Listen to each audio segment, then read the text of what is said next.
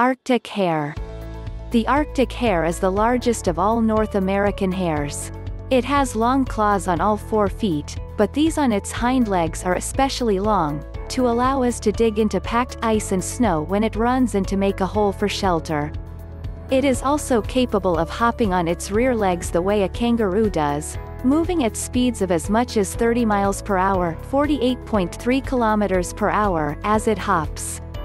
When running with all 4 feet on the ground, they can reach 40 miles per hour, 64.4 kilometers per hour. Brown or blue-gray in the summer, Arctic hares turn white in the winter to help camouflage them in the snow. In the northernmost parts of their range, they are white all year. 3 Arctic hare facts. An Arctic hare can hop like a kangaroo, using only its hind legs to propel it.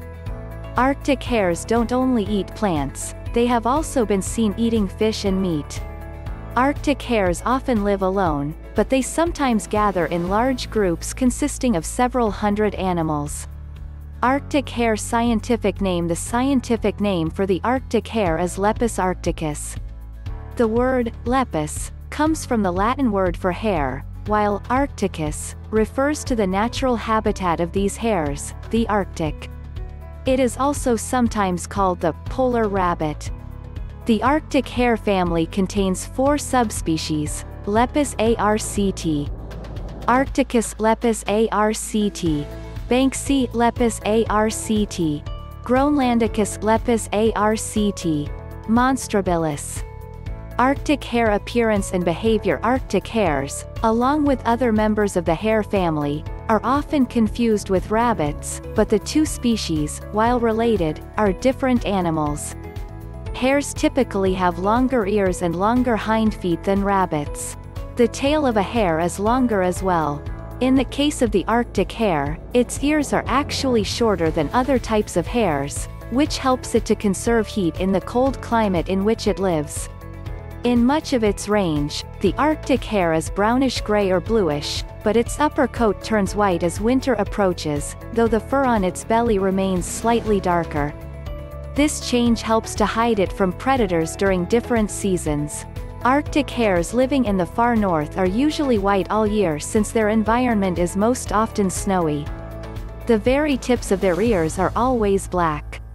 An Arctic hare is about 17 to 25 inches, 43 to 70 centimeters, long and weighs between 6.5 and 11 pounds, 3 to 5 kilograms. This is about the same size as a cat.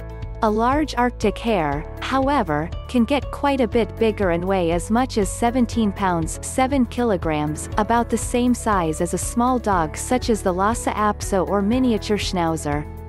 The average Arctic hare stands about as high as an adult human's knees, though its ears will usually reach a bit higher than that. Though Arctic hares are often solitary and live alone much of the time, they also will sometimes gather together in groups of anywhere from 6 to several hundred animals, huddling together for warmth in the harsh cold of the Arctic winter. Such groups are referred to by several different names, including a down, band, husk, or warren. Hares are typically very shy, a necessary survival technique since they are hunted by many different predators. Though they will attempt to outrun a predator if necessary, they may choose to sit still so that predators won't notice them. Arctic hares can also sit tall on their hind legs, scanning 360 degrees of their surroundings for predators, and hiding if they spot one. Arctic hare habitat. Arctic hares live in the very northern parts of the North American continent. They range across much of northern Canada, northern Greenland, the Canadian Arctic Islands, Newfoundland, and Labrador. They thrive in the treeless tundra found in these areas and are not deterred by the bitter cold found in these places for much of the year.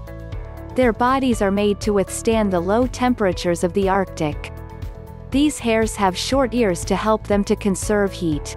They also have thick fur, compact bodies, small noses, and a high percentage of body fat that aid them in surviving in very low temperatures.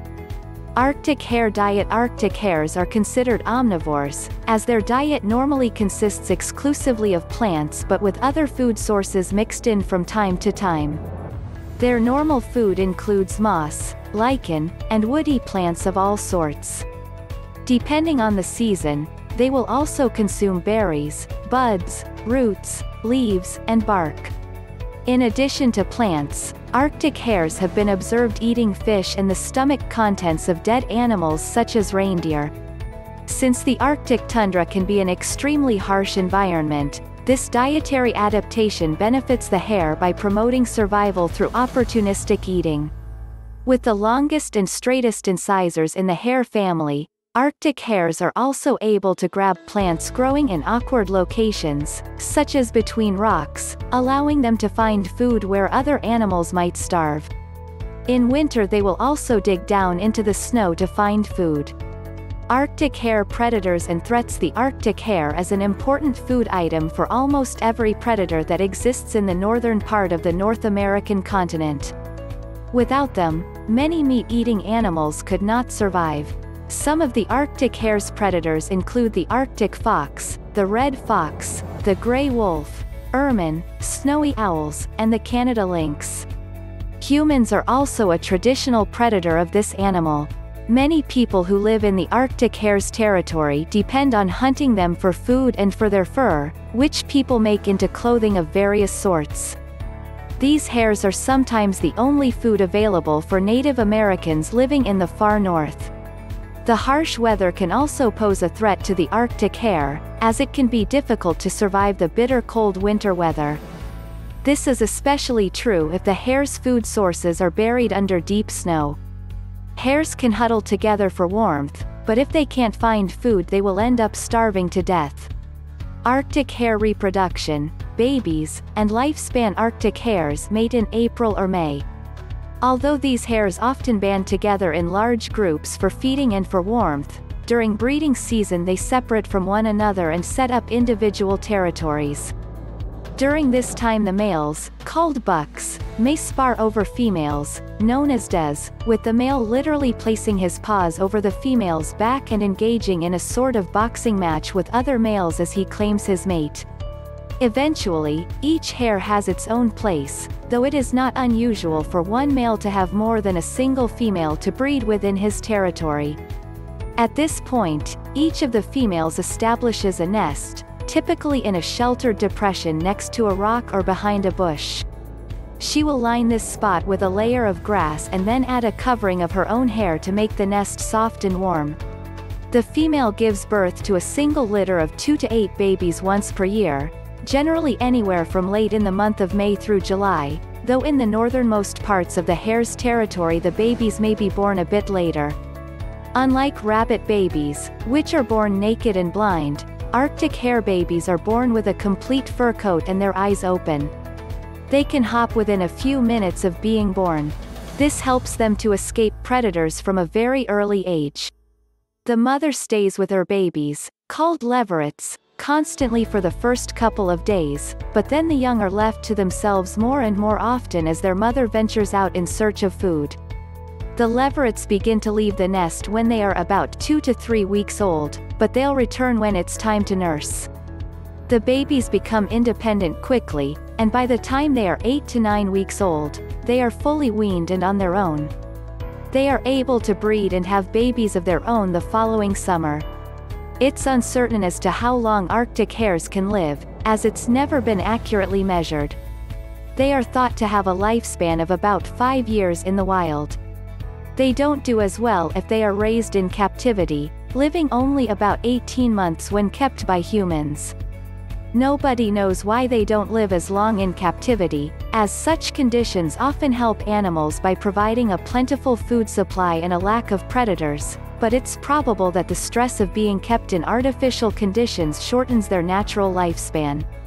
Arctic hare population. Arctic hares are not considered to be endangered and are listed as Least Concern, LC, by the International Union for Conservation of Nature, IUCN, an organization that tracks the population status of all animals. While there is no exact count regarding the numbers of Arctic hares living in the wild, their population exists in large numbers across the North American Arctic and seems to be stable. There is no reason to think that these animals are in danger of extinction at any time in the foreseeable future. FAQ. What does an Arctic hare eat? Arctic hares eat mostly woody, brushy foods such as willow twigs and bark, plus they eat moss, sedge grasses, leaves, buds, and berries when they can find them. They will also consume fish and other animal protein, plus they will eat the contents of the stomach of dead animals, such as caribou. What does an Arctic hare drink?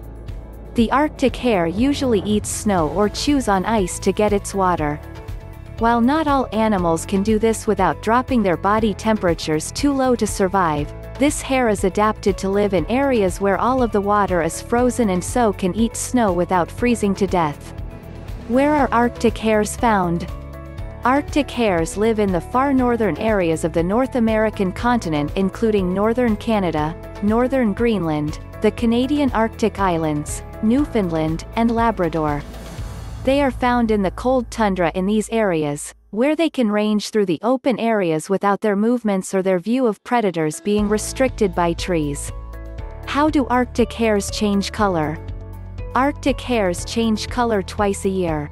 They change from grayish-brown in the summer to white in the winter, and then back again when winter is over. The exact mechanism that triggers this change is uncertain. Some scientists think that it is caused by the sun's cycle, meaning that as the days get shorter the hares turn white, and then as the days get longer they turn dark again. Other scientists suggest that it is the actual temperatures that trigger the change, so cold weather brings on the white coats while warmer weather prompts hares to turn back to grayish-brown. Whatever the exact mechanism that triggers change, Arctic hares molt as winter approaches, meaning that they lose their old, dark hair as new white hair grows in to replace it. The same thing happens again as summer approaches, this time with the hares losing their white coats to have them replaced by new, darker fur for the warmer weather. In the northernmost parts of their territory, Arctic hares remain white all year, providing better camouflage in areas where snow and ice are present most of the time.